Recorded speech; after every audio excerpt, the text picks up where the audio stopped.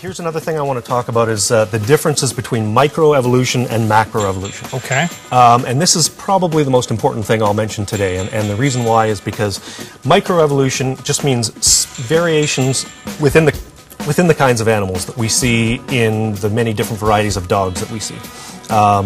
So a lot of times people will say, well, how can you disagree with evolution? We see it, and there's 250 different breeds of dog. But that, you can get a big dog or a little dog, but they're still a dog and they can still interbreed. What we object to is that then taking that process and extrapolating it over time, which no one has observed, to then say that everything on Earth is related. And so those big changes above the species level are what is known as macroevolution, and that's what creationists disagree with. So that's the whole crux of the issue right there. If we can get a handle on microevolution and macroevolution, big changes versus small changes. Okay.